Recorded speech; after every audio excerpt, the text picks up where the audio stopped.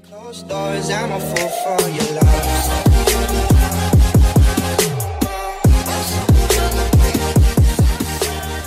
In this little bonus tutorial, I want to show you how to use the media browser to import video. Depending on what kind of camera you record with, you might end up with files that look like this. This is our footage shot on the Sony FS7 and the F15 and the AS7. So when you import it to your computer, you get this folder structure that looks kind of weird, and you can't tell, even when you dive into this menu under the clips, you can't even see what it looks like because they are these MXF files that your computer might not or naturally be able to open or preview.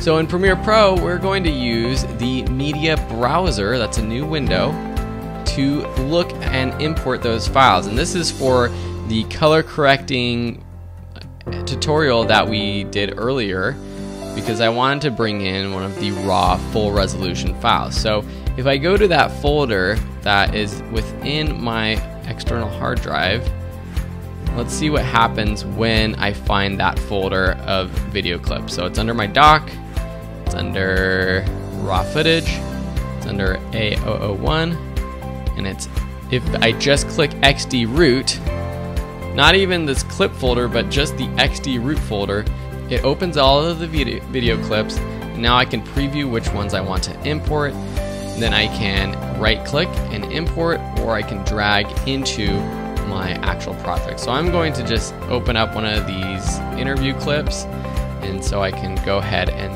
show you how to color correct, which you probably have already watched. So I'm going to go back in time and do that. Thanks for watching. That's how you use the media browser to import footage.